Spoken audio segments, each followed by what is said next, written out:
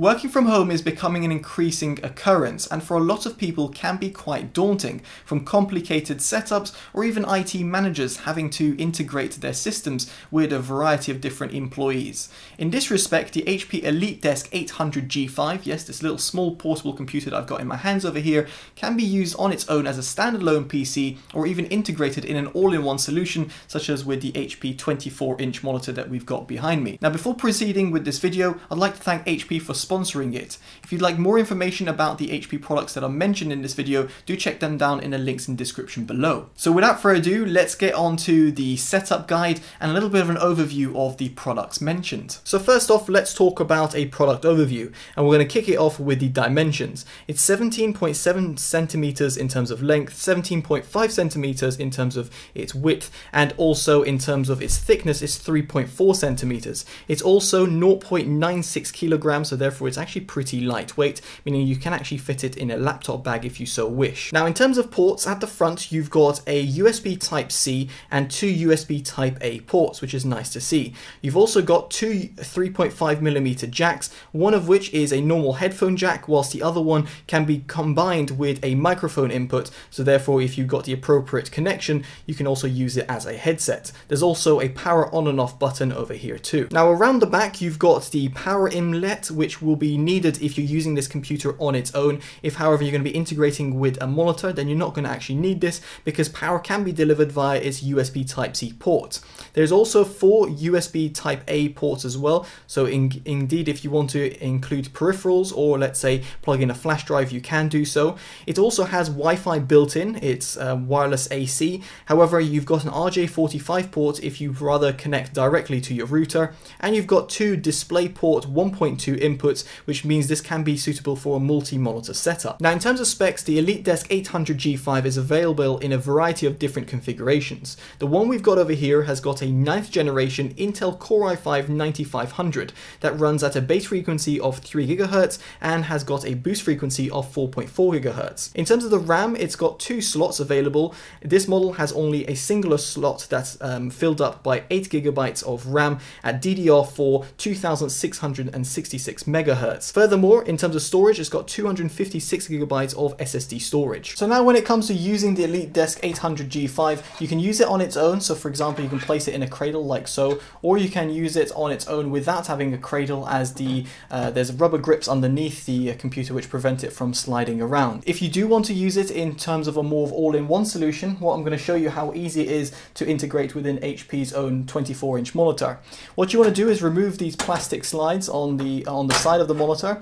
Don't be afraid to rip them out, just purely because of how they're attached. And then what you're going to do is grab the EliteDesk 800G5 and make sure that it's placed in the correct way. Now you can see over here you've got a USB Type-C input on the right hand side of the monitor, and on the EliteDesk 800G5 you can see the HP logo. Make sure the HP logo is placed towards the top of the monitor, and you want to slide it like so. Reason why is because the USB Type-C input is found at the back of the monitor, and this is for its display and indeed in terms of its core operations. So first off, you just want to align it in and then slide it in, and when you slide it a bit more, it's going to click like so, and then you want to plug in the USB Type-C input. Now with that now plugged in, you can, if you want, conceal one side of the panel, so if you're not going to use the ports found at the back of the computer. However, you'll want to make sure that the front panel is still available, because you want to power on the computer. Now, in order to ensure the monitor is sat upright, you can integrate it with a VESA compatible stand if you have your own monitor stand.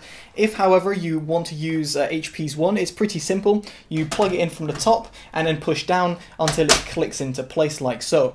The last thing remaining is to plug in the power supply cable and indeed your peripherals via the USB Type-A ports, and of course to switch on the monitor itself from the bottom switch here. So with my cables now routed at the back and it's connected up to a power supply and my peripherals connected up as well, it's time to power on the computer. There's a button over here. If you press it on, it will power on the PC. What you want to make sure is that the monitor is also switched on. There's a little a button at the bottom right hand hand side, it's illuminated when it's on.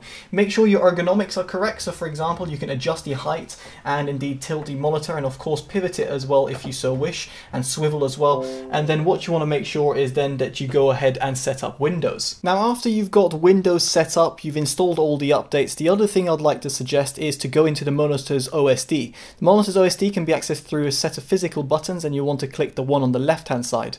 The button on the left hand side will reveal the menu, and you can see over here you've got a variety of different options. Now the brightness is set to 0, of course tailor that to your liking, but the other thing I would suggest is to leave the color on neutral and the rest of it on its default level. So response time on level 1, unless you're gaming you might want to adjust this setting to get a bit more responsiveness out of the monitor. Other than that, these modes over here can be used to your liking. Again, like the volume, this has got internal speakers built in, so you can customize the volume through that, or indeed via the Windows notification in the taskbar.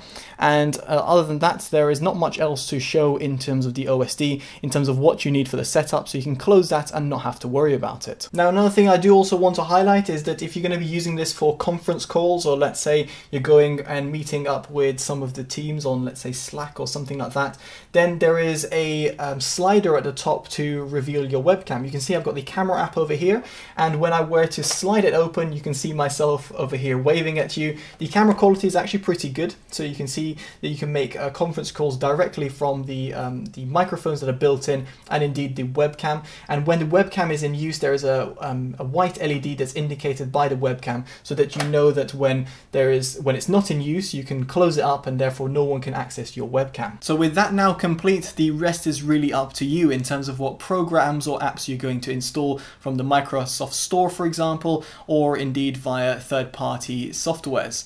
The other thing I'd like to mention is, while it does have 256 gigabytes of storage, the usable storage you will get after Windows installation is around 190 gigabytes. So worth bearing that in mind if you're going to be transferring files into this computer for the first time. As for the monitor itself, it does have built-in speakers, as I mentioned, so you can use that for Windows notification or indeed watching, let's say, YouTube videos. If you'd prefer, you can plug in your own USB or indeed 3.5mm jack speakers or headphones if you so wish. The same goes for the peripherals, so while I have the HP peripherals and ones that might be provided with this computer, you can of course use your own if you have them handy. On the subject of audio, the EliteDesk 800G5 has a fan, of course, to cool the components. Here it's inaudible if you're going to be using it for browsers or indeed surfing the web. In terms of gaming, the configuration we've got over here has got the Intel UHD graphics 630, which will be perfectly fine for gaming at Full HD, in this respect that we've got the monitor running at Full HD resolution, so 1920 x 1080p on its IPS panel. In this respect, that's perfectly fine to run lower end games, but just don't expect to be playing AAA games such as, let's say, Call of Duty Modern Warfare. So there we have it. Hopefully you've enjoyed this overview and setup guide to the EliteDesk 800G5 and indeed incorporating it with the 24-inch all-in-one HP monitor. If you've got any questions, do ask me down in the comments below, and of course if you like this type of content, make sure you give it a like, subscribe to see more from the channel, and favourite and share to help the channel grow. Alright, I've been Totally Dubbed, take care and bye bye.